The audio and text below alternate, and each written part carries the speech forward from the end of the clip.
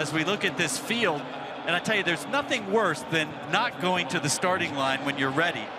You know, these guys do their warm-up, then they have to go to what's called the call room, where they sit on a chair for up to a half hour. They get to come out on the track, and now they've been standing around out here.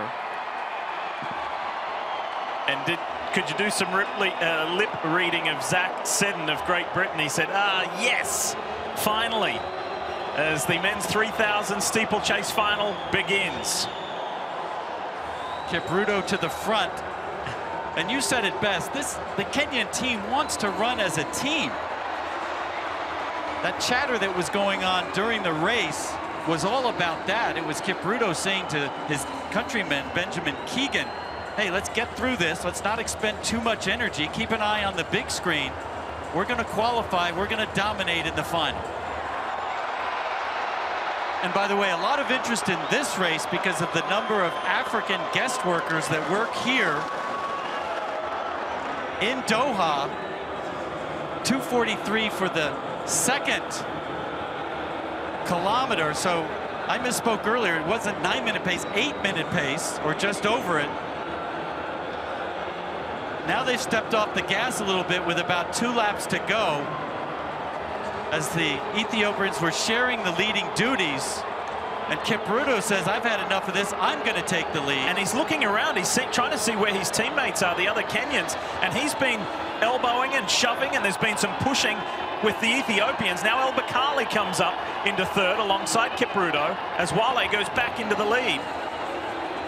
Yeah, the Kenyans and the Ethiopians have to be careful. If they focus too much on one another, El Bakali, who's not involved with any of that emotion, is a great technician over the last lap. He could run by all of them. And look at Hillary Bohr back in the chase. Bohr has stuck with this top 5 or 6 all race long. Badrani is there, Bent is there, and they're coming to the bell lap. Watch the fireworks on this final lap. And I like what Kipruto says about this. He says from lap 4 onwards, each barrier seems higher than the previous one. They seem like they're 10 feet tall over the last lap. Imagine trying to sprint and clear the 36-inch barriers in a all-out sprint. Here we go. Kipruto is the defending world champion, the reigning Olympic champion. He sits third. He trains in a grass field in Kenya with a dirt track. And here he is in front of the world trying to defend that title. But El Bakali set a pace to chase now on this final lap. And this is smart by El Bakali to try to get out ahead here. Kipruto normally has the blazing finish, but remember, he's missed a lot of training time this year with the broken foot. And here comes Girma. Girma takes the lead. Kipruto, the final journey over the water jump. And now it's going to be a sprint home. Girma of Ethiopia, Kipruto of Kenya. He so desperately wants the title to stay with Kenya, but he's got to sprint home. It's Lamecha Girma, but here comes Kipruto. Kipruto to the line. It's close. It's a photo finish. The Ethiopian and the Kenyan. Who gets it? Remember, it's the shoulder that matters. Usually the guy who's coming from behind looks like he's taken it. And I was looking straight down at the finish line, and it's just too close to call at this point. What a charge, what a courageous run by Conseslus Kipruto as they're waiting and waiting to see the outcome. I think Kipruto's got it. Kipruto's got it. And it was by 1/100th of a second.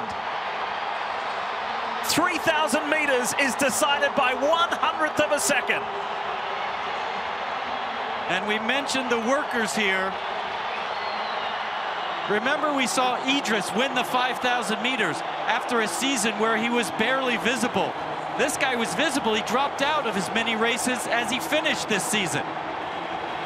Unbelievable that he could come back and not only win this championships, but run an amazing time, 8:01:35 for the win.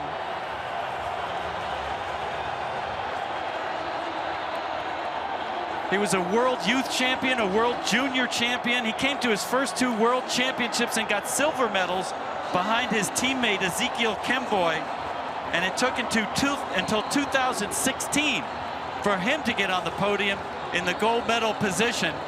He won the Olympics, the World Championships, and now he's defended that title. This was a closer winning margin than the women's 100. And I think Girma leaned too early. That was his problem.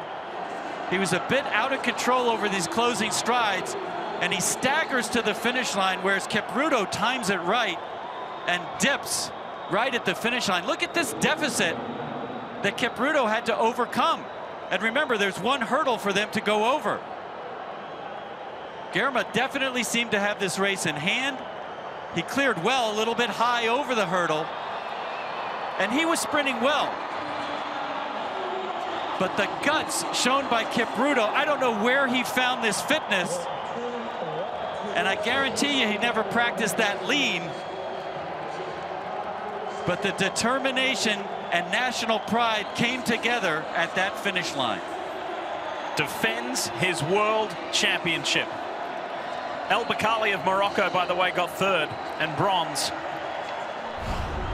And Kipruto did what he intended for this world championship to stay in the hands of a Kenyan athlete.